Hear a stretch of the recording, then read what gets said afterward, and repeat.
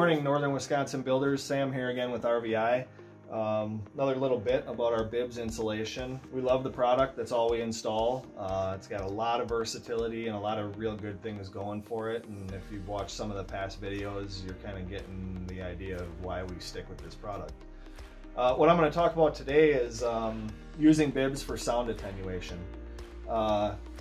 In most of the jobs we do, it's common people want insulation between bathrooms and bedrooms and laundry rooms and hallways to separate that sound. For years we just used fiberglass batting. A lot of us still do today. Stuff fiberglass batting in the cavity, sheetrock it, and move on. A lot of times I get calls from customers, hey, we had a house built a year ago or a couple of years ago and we asked the builder to put sound insulation on the walls. We don't think he did. Can you guys retrofit that into the walls?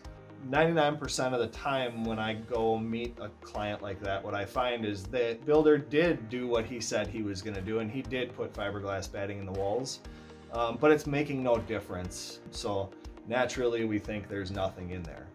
We used to fall into the same category. We would put fiberglass bats in the walls and that was our sound insulation, but we've learned that as with our exterior wall thermal insulation, BIBS is superior again to batting. So this is actually a sound wall. These are bathrooms on this side of the wall. And as you can see, we've bibbed this. The reason is, again, it comes down to filling the cracks and voids. When you have any voids or gaps in a batted system, sound will reverberate right through that gap. So you insulate this entire wall and have one crack next to an outlet or a receptacle, all the sound in that room is going to come through that device. What we've learned is that by meshing the walls, now we have to mesh both sides of the walls in these cases, unless of course we're lucky enough to have drywall hung on one side, but that's not usually the case.